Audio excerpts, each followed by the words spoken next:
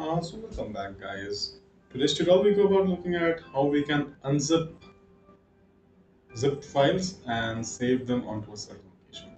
Now, please do understand that these are for people who are pretty new to systems, senior citizens, and people like that. So it's like maybe common thing for you and me, but for those people, it's pretty tough.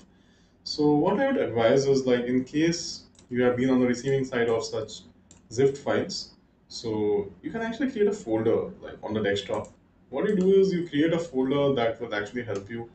So you can create a folder and say you can name it zip1 or something. And then inside the folder, try and put your zip file. Why I say this is because often when you unextract, or sorry, you extract the contents of this file, or you unzip this, the unzip folder gets saved onto the same location.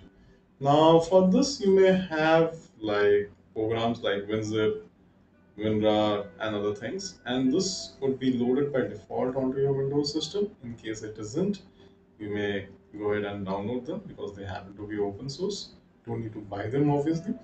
So, what you do is after you have those programs, you simply double click on this, and you can see this opens up my like this little small program, I believe WinRAR.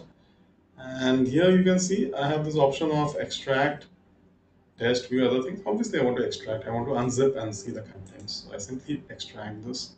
It tells me that it will get unzipped to the same location. So you can see it's desktop, zip1. So this is the zip1 folder inside which I will have this as the unzipped folder. So you can obviously change. You can create a different location from here, like you can send it to a different location by specifying the location, but I obviously don't want to change it. And I can actually see the contents and everything. So okay, I do that, and as soon as I click on OK, you can see like it's come out here. So this is a very simple way, and now when I see the contents, it basically contains a PDF file, and I can actually go ahead and see that. So whatever the content is. So this is how it's easy it is to extract zip folders, and I believe that in case you have one, you can easily unzip it as well. So do write to me in the comment section if you find this helpful.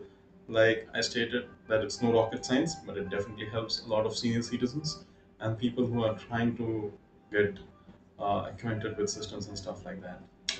Just trying to help them out as well. Until next time, it's me, Amlan, signing off. Hopefully,